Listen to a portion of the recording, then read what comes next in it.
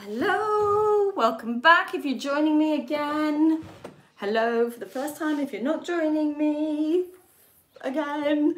So we are here to make a headscarf, and I have got one that's actually not handmade on today, but I've got more my handmade ones here to talk you through. If you are joining us for the first time today, just a little heads up, I'm back here in London in my new house, which is very exciting. And I'm also back with Jazzy, and she's not napping. So I have done a little bit of bribing with raisins and some of her favourite TV programmes. How long that will last, who knows? So let's get started. All the details to all of our live sew-alongs are on our website, but you can also see what the schedule is down in the description box below, along with any pattern links if that's relevant for the sew-along that we're doing. Obviously there's no pattern links particularly for this because I'm just going to show you how I made it up as I found one and I copied that.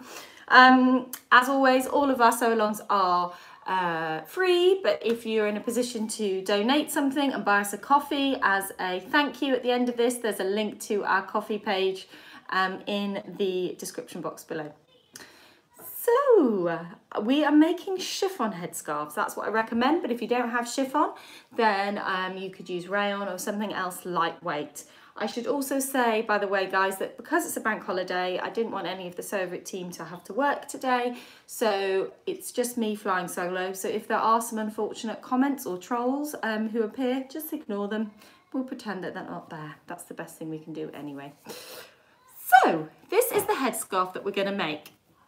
It is got an elasticated tube, so basically a piece of elasticated inner tube at the back, and then it's got the chiffon or georgette section here.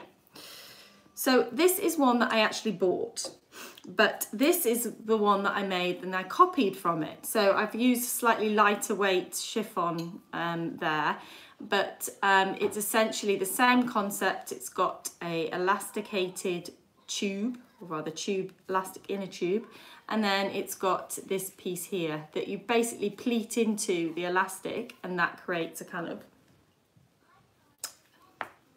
you know what I'm saying, it pleats in narrow and gets wider here.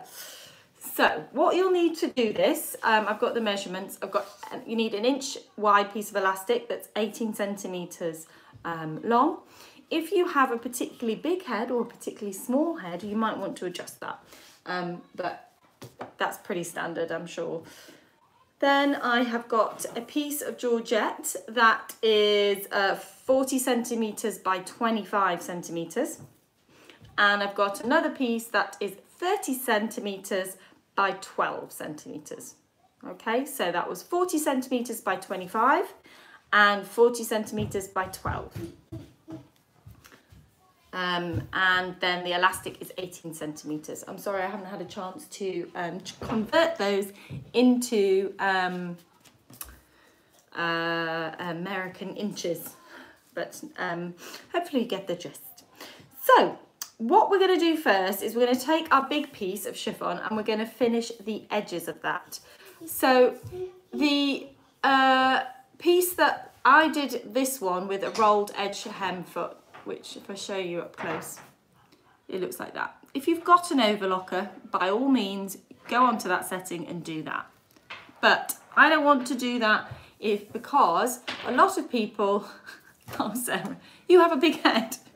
Make it a little bit longer then. I don't want to do that because I know not everybody has them. So I'm going to do a very narrow hem, which is actually what they have done here on this one. So if we're doing a narrow hem, we've basically got to finish the two long edges like that. So I'm going to bring my ironing board towards me. So what I'm going to do is fold over the narrowest amount that I can without burning my fingers. So ideally about 5 mils. Come on, little one. It's going over. Now, if you're using a polyester georgette like I am, you'll probably find that it doesn't like being ironed. But just do the best that you can do. Okay, like that. And then I'm going to do the same on the other side. Oops. So we're folding this to the wrong side. I don't know if there is actually an obvious wrong side and right side to mine. Not really, no. But if there is, you're folding this over to the wrong side.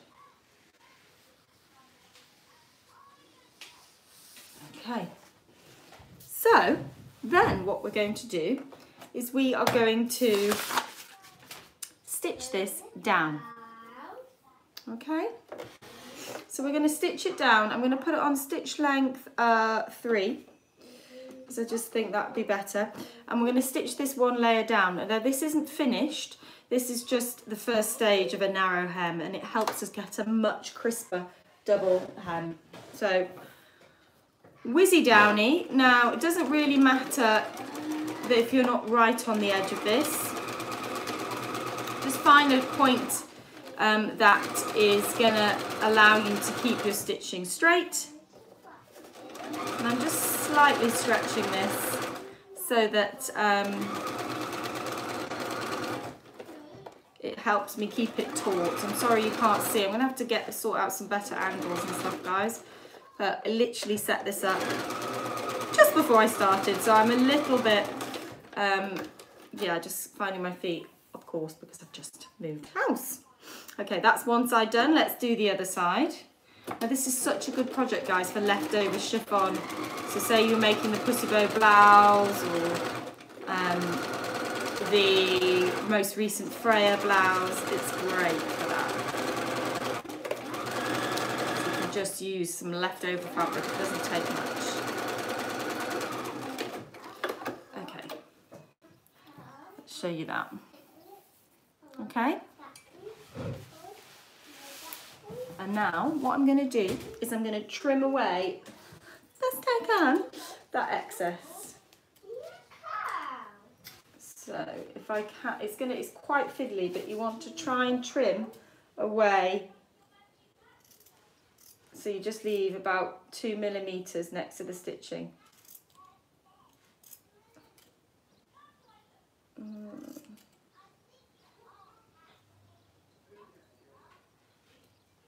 I think I'm finding that in some places it's actually fine, other places it does need a bit more trimming. Talk amongst yourselves, guys. Talk amongst yourselves as I do this. I shall tell you about the move. It went well. So I arrived here, so I drove down on Thursday afternoon when Jasmine was ready for her nap. And it took about 4 hours. And then with the cat and the dog in front. Everyone was very good. It was a warm day, so actually everyone just slept, which was very good. And then sorry, Jazzy's properly reading a story to Poppy at the moment. I took Jazzy straight to Matt's because he was going to look after her for the weekend so I could move in. And then I came to the house at about 5:30, so quite late in the day. And the builders were here until about 8 that night, bless them, finishing bits and bobs off, although they didn't finish everything off.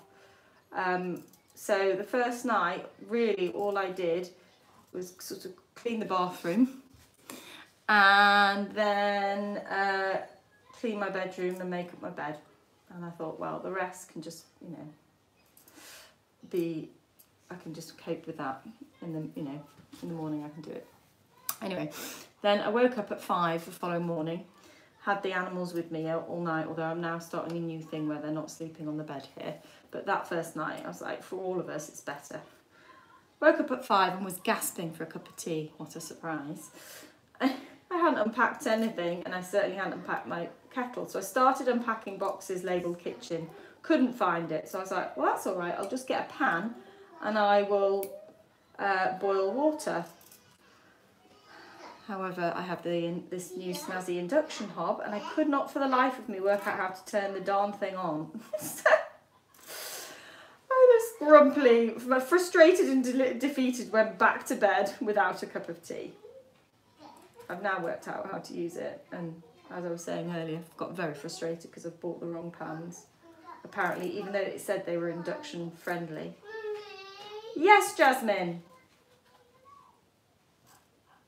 We're getting there on this one. I'm just going to keep trimming a little bit more. But yeah, and then Molly came over and she basically helped me unpack and break the back of it all. And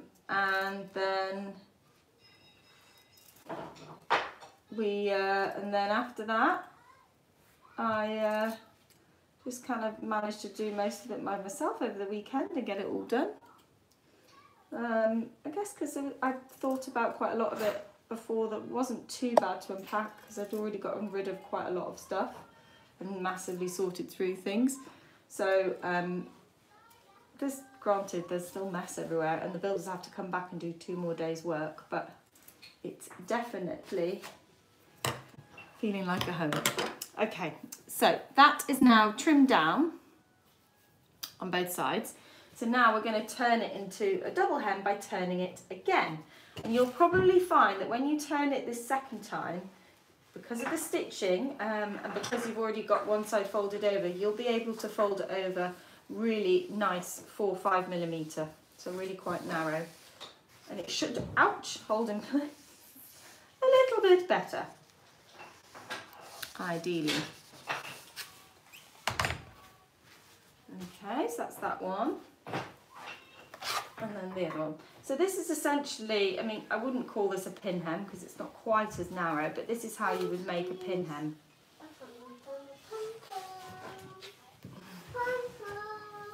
Okay, so now I'm just going to stitch that down. And I'm going to stitch it down from the right side just because I like to see where I'm going and not get confused with the other stitch line that we've just created. But again, main thing, ideally you want to be closer to the folded edge on the inside. But when a hem is this narrow, as long as you're at least in the middle, then that will be fine.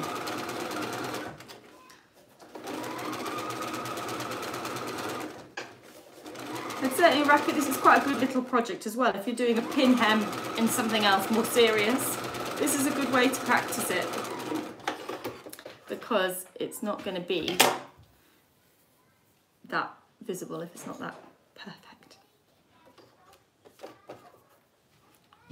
Can't push this back. This new oak table is very heavy. I just realised you are seeing me so closely. Oh, that picture, thank you. Yeah, it was from Sri Lanka. Ooh. Tea picking. Tea picking.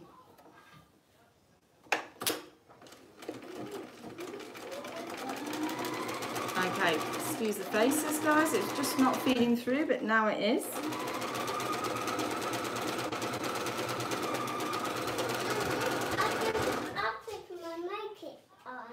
You're putting what, darling, on? I'm putting makeup on.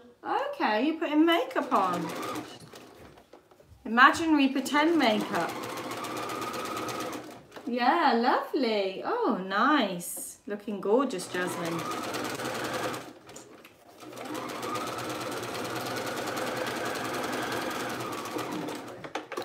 Okay, that is now done. So we're going to put this little one to one side. That's my little narrow hem there on both sides. Put that to one side and let's sort out this. So this is going to be the tubing for the elastic. So I'm just going to place that right sides together. Again, there's no right side or wrong side with my fabric, but if there was, it needed to be right. It needs to be right sides together. And then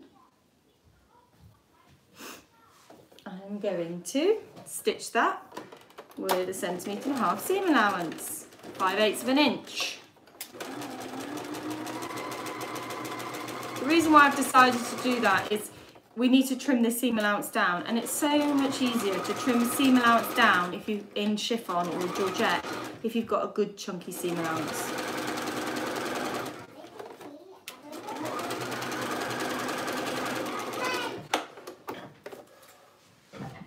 So let's trim that down. Okay, kind of trim those things off. Now we're trimming down. I'm just going to first just quickly set it, press it flat on the ironing board, and now I'm going to trim that down to 5 mils.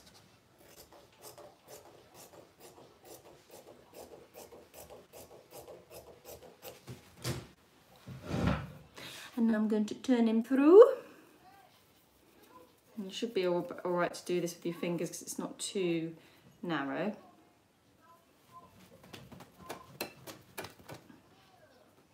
Okay. And now, keeping that seam like that, I'm going to press it flat. So the seam, I want it to be in the middle. So I'm going to press this flat, but with the seam in the middle here on the top.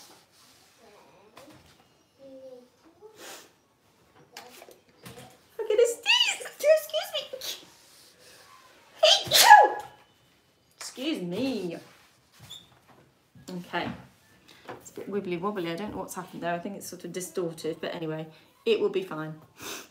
So then take the elastic, pop a safety pin in. Thanks, Kim. And we're going to thread that into the tube. Mommy, have a look. Oh, you look lovely, Jasmine. Have you finished all of your makeup? Yeah. Very nice. What's happening in Ben and Holly? So we're going to pull that through. Now when you get to the point like there, where the elastic comes to the end, just put a pin in so it's level there, because what we need to do is we need to bunch this up along here.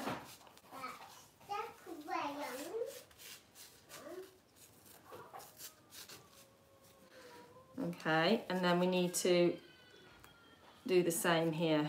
Put a pin in, take that safety pin out and put a pin in here. Okay, so it's like that.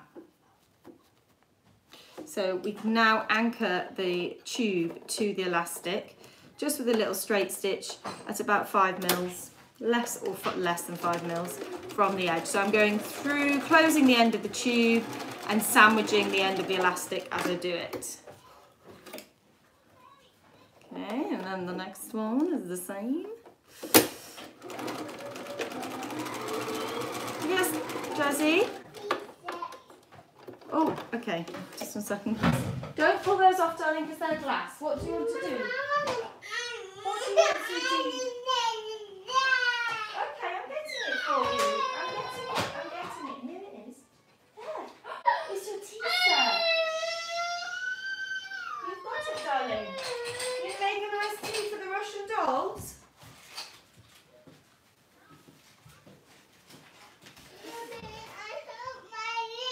Oh, do you want me to give it a kiss better? Look what I've got here, Jazzy, for your tea party. Excuse me. You know what these are? These are those special biscuits. There you go. There. Okay.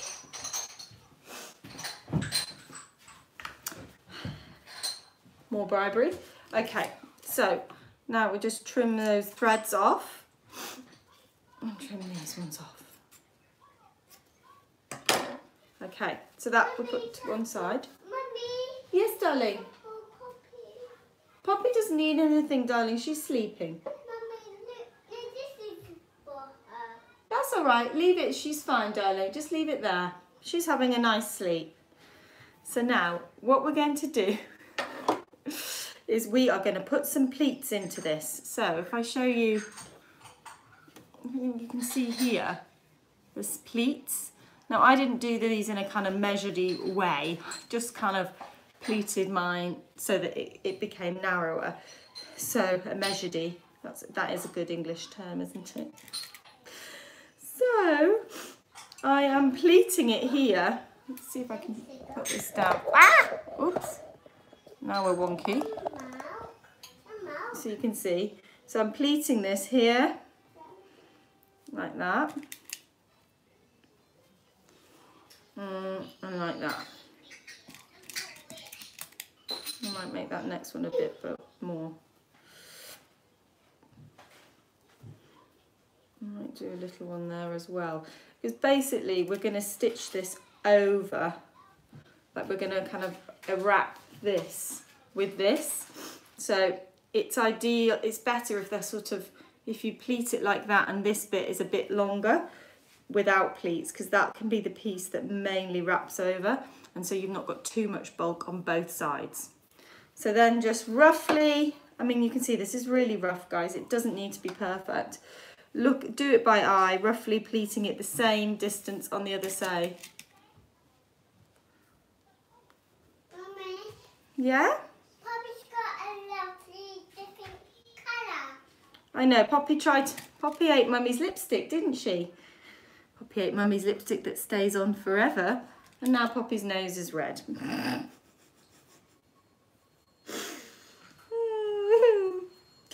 Okay, I'm going to make that second pleat a little bit bigger there.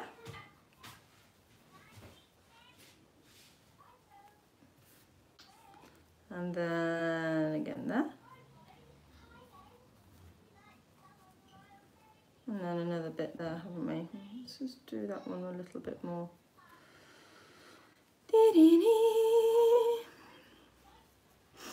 That last one I did a bit is narrower. Okay, so I'm now going to stitch these in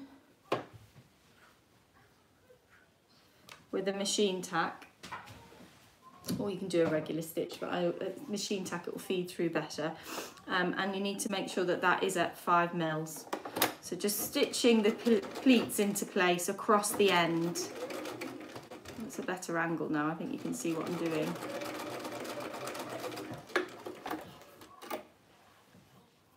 And then we can take all those out and the pleats are in. So we just do that on that side. Always helps when you're sewing pleats like this, if you can, to sew down over the pleats. Fabric best for the Lizzie skirt is cotton lawn or cotton poplin. Is that what we're doing next week, isn't it? This week we're doing our new Giselle. Now, I do not have fabric for that, annoyingly. I don't know where I've put the fabric I was hoping for it, but anyway. Yeah, nice new pattern to be doing. I'll be doing that tomorrow, and hopefully I will have some childcare. Our new childminder is starting this afternoon. She's going to come and hang out with us, and we'll be coming back tomorrow whilst I do my sew along and taking Jazzy off for a picnic. So, because I feel like I can do this with her around for an easy project, but not for a hard one. Sorry, I just noticed that has not caught properly, so I'm just going to do that a little bit again. Okay, so now, so if that would be the back where that seam is, and that would be the front, so that would be like that on the outside. Whoops. So, bearing that in mind, we need to sandwich this now. This is where you're going to have to just bear with me, because as you know, I get confused. Okay. Thinking if that's there, yeah. So where we concentrated the pleats in one end, that's the end that we need to have the right side, the outside side of the elastic facing down onto. So I'm just going to do that, and then like that, yeah. So the seam should be showing to you, and the side without a seam not. And then I'm going to wrap, fold that over and sandwich that elastic in, and then pin everything. So we're pinning through all the layers, through the elastic. And just get rid of these threads. These two edges here need to align. Sorry guys, my nails! Shows that I moved in, doesn't it? Moved house. Hoping tonight I might be able to have a little bath and a nail time. Get my shellac out. Okay, so that's one end. Let's do the other end. Actually no, let's stitch that in, because we're gonna have to pull the elastic. So let's stitch that in. So make sure you go back onto a regular stitch length. We're going to use seam allowance a centimetre or 3/8 of an inch, whichever is easier for you to follow.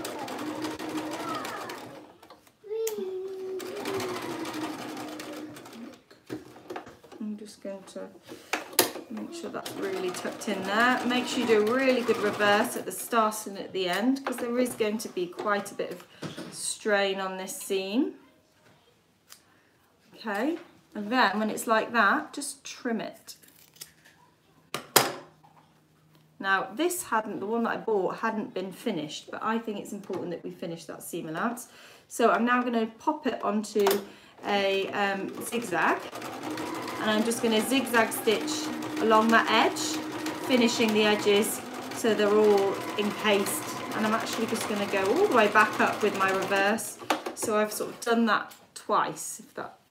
So I went all the way down and then held the reverse and went all the way back up. And I know zigzagging doesn't look super neat, but this is going to be covered, because then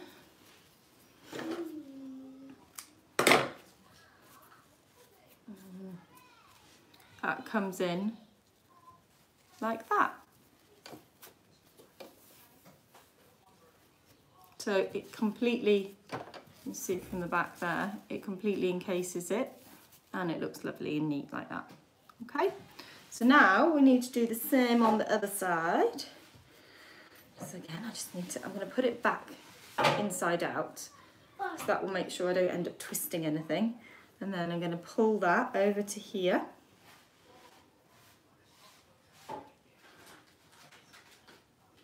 And I'm going to make sure that, again, the pleats are at, I'm placing it right sides down to the pleaty end, pleaty side, and then this actually helps if you put a pin in there just to hold it in place, and then fold that over. And then when you fold it over, again, make sure that your two hemmed edges there meet. And I'm just going to take those pins out from inside and put them back in on this side so that I can take the pins out easily when I'm sewing. Back onto straight stitch, and then exactly the same. So we're sewing it with a centimetre seam allowance, or 3/8 of an inch.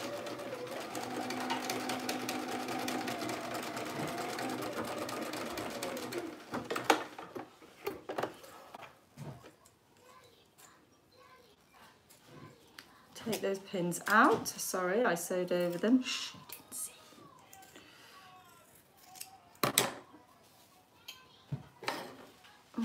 Okay. Now, I trimmed that down and we're going to zigzag. Sorry guys, I'm not seeing any comments. I think I just saw something about my top. So this is the ultimate shift dress top, and I made this about a year after I opened the business. This is about 7 years old, but this fabric is amazing, isn't it? Oh. Cakes. Although hilariously, Jasmine was like, "Mummy, what's on your top?" And I said, "Oh, it's cakes." She's like, "Can I have a cake?" Mental note, don't wear this if I'm trying to not let her have cakes. I'm going all the way back.